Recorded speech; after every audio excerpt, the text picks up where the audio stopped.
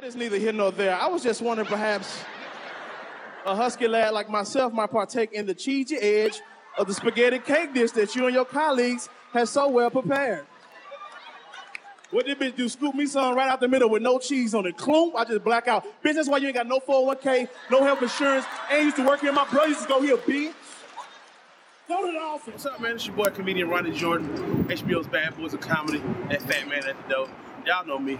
Also the writer on the Ryan Cameron Morning Show. And y'all about to witness my comedy grind.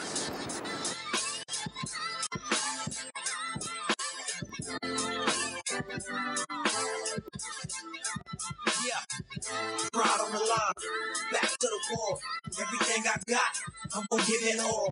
Only one shot, so I'm going hard. Everything I got, I'm gonna give it all. Cause I can never lose. I can never lose. I can never lose. I can never lose. I can never lose. I can never lose. I can never lose. I can never lose. No. So if you want it, then you gon' have it.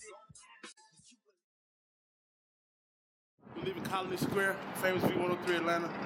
This is my job. I just started top of the year. I'm the head writer on the Ryan Cameron Morning Show. About to jump in the car. My homeboy Vince is in there. We headed to the University of Tampa and going down to do the show.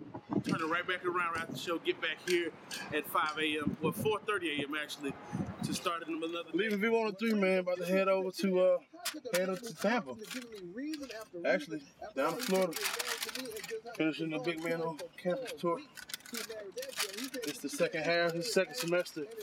It's usually, hot this time of year down there, but we just left St. Pete and Miami and Daytona. It's like 35 degrees down there. We about to go Atlanta, Tampa back to Atlanta.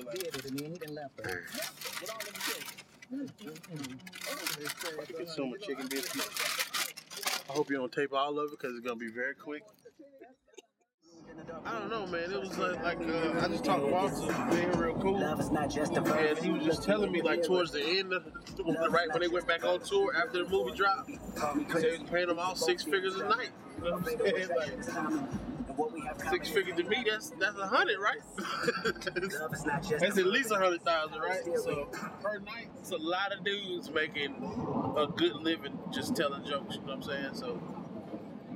And they still work hard and do other shows. That's what makes me want to work hard. When you see a millionaire working hard, ain't no excuse to be chilling. My goal in this comedy is just to maintain what I got. Build a brand a little more. Maybe have my own kind of talk radio show. You know what I'm saying? Maybe a podcast, something like that. Something I can pass on to my kids when I have them.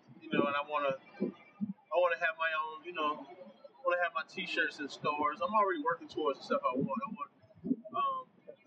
My dad's a chef, so I want to, be able to buy him that, him and my wife want to do a food truck business, and we're looking at stuff now. So I'm kind of rolling up on my goals. Of course, I want to do TV and film, but that ain't the whole thing for me. It's more I'm proud of being go grab the mic and do show. I can rip a stage anytime I feel like a comedian. Some of these dudes get famous and go to LA. Do movies, that's great. Of course you want to do movies. If anybody tell you they don't want to do movies and be on TV all the time, they lying. Some of these dudes is chasing that movie shit and they stage shit is lacking.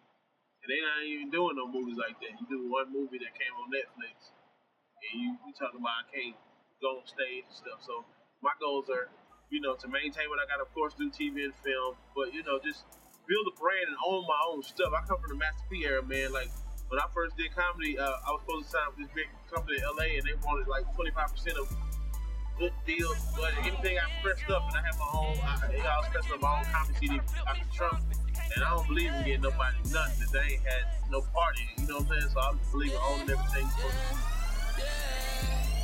The difference between me and you is I'd rather get money and try to flip me something. You can't tell me nothing. The difference between me and you is you better sit on your ass, begging from another man, holding out your hand. The difference